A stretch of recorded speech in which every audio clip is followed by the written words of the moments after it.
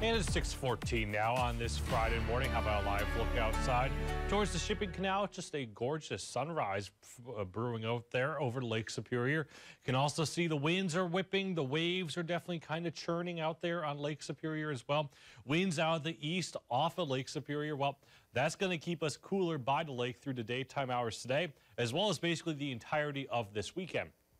Right now on top of the hill, we're at 42 degrees on top of the hill at Duluth International. Winds out of the north and east between 10 and 15 miles per hour. At times, we're seeing wind gusts upwards of 30 to 35 miles per hour. Temperatures across the region, we got 39 right now, Ironwood, 41 Marsmeet for the Upper Peninsula of Michigan, 38 right now, Ashland, 37 Solon Springs, 38 Superior, 41 Two Harbors, 41 Grand Marais, 37 Ely, 40 Hibbing, 41 Orr, 41 right now International Falls as well, and got 42 right now Grand Rapids. Most of us looking at a mixture of sun and clouds overhead. There is the opportunity for a few stray rain showers here through the morning hours today, as well as basically through the entirety of the day today. But if you do see any showers, they'll be short-lived and they really will not produce all that much precipitation. You can see that here on Futurecast again, the opportunity for a few stray showers here and there. I think for the most part, we'll start off our day with the more sunshine, then increasing clouds as we head towards this afternoon as well as this evening. By about 4 o'clock this evening, you can see some rain across northwest Wisconsin. That rain will stick around through the overnight hours tonight and as we head towards tomorrow morning.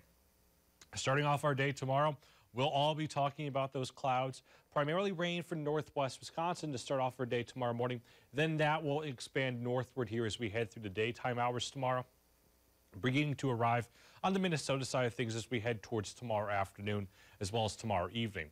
Now, in terms of your forecast for today on Sunday, yes, it's another cloudy day to start. Again, the opportunity for a few stray showers here and there. But then as we head towards Sunday evening, I think there is the opportunity to see even a little bit of sunshine, especially from the Twin Ports point south across the southern half of the region. Now, in terms of rainfall for the day today, we're seeing very little of it. May as well say some places could see maybe 1 or 2/100ths of an inch of rain. Then as we head towards tomorrow, that's really when we begin to tack on to those rain totals. On the Minnesota side of things, you might as well say most places running anywhere between 1/4 and up to 1/2 inch of rain.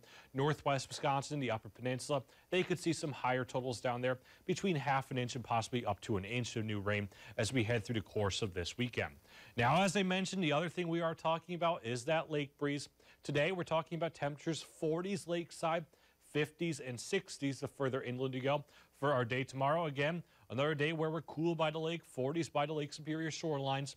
Then you get to see the 50s and some lower 60s the further inland you go for both Minnesota as well as northwest Wisconsin. Check out for the day on Sunday. Some could make a run towards the 70-degree mark off to our south, but meanwhile, around Lake Superior, we're going to still be stuck in the low to mid 40s. So, yep, that pesky lake breeze is going to stick around here for the next few days. And we have that same lake breeze for the day today. You can see the Twin Ports, the North Shore, as well as the South Shore. We're going to be stuck in the 40s, but the Iron Range, northwest Wisconsin, inland portions of the area, they're going to make their way into the 50s and 60s. And now look at that 7-day forecast. You can see the lake breeze sticks around for the weekend. The opportunity for a few rain showers for this weekend as well. I think the wetter of the 2 days is probably Saturday. Sunday, maybe the opportunity for a few stray showers here and there. A few pesky showers stick around for the start of next week as well. But then temperatures return back into the 60s as we head towards next Wednesday, partly cloudy skies overhead. So